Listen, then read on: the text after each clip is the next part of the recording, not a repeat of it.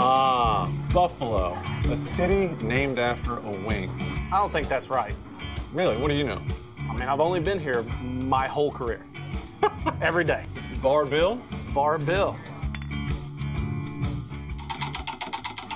Welcome to the Manning Hour, hosted by Cooper Manning. Kyle, can you tell me the history of buffalo wings? I know that they're typically history if you put them in front of me. Kyle, have you ever put buffalo sauce on a meatball? Never done the meatball. I read that your nickname was Meatball, but I kind of had you pegged as like an asparagus or a zucchini. Do I smell funny? You smell like... I showered right before I came, just for you. Yeah. Well, that's the first because I knew you were going to sniff me when I got here. I was doing a little research, and in Buffalo, $25 fine for flirting in public. What about what you just did to me? That's at least $50. I thought you were up to 75 with all the, eye batting. Yeah. God, they look good. I'm not sure you know this, Kyle, but I'm a very close personal friend of Dave Wanstad, who is your D coordinator. Oh, yeah.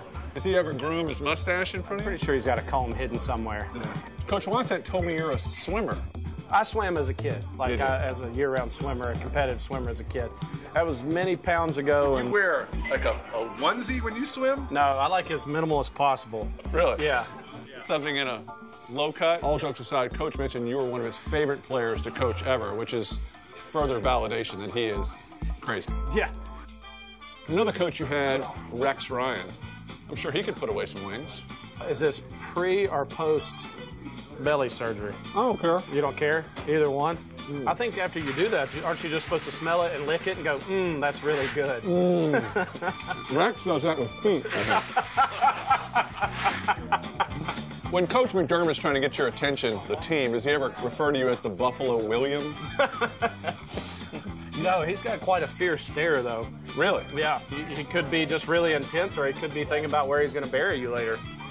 If you don't do your job. I want to make you an offer you can't refuse. I want to be the godfather of the Bills Mafia. I think that's going to be a hard pass, but we'll ask my people. What do you think, guys?